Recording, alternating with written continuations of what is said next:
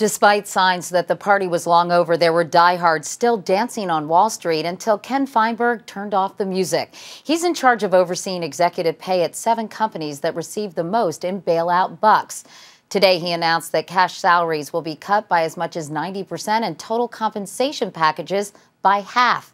As for those free rides on private planes and in limousines, any perks beyond $25,000 need to be approved by the government. Americans had a hard time watching firms like Citigroup and AIG pay out huge bonuses when they were teetering on the brink of collapse. Critics of the proposed cuts say that big salaries attract the best talent and that capitalism keeps the government out of private sector pay.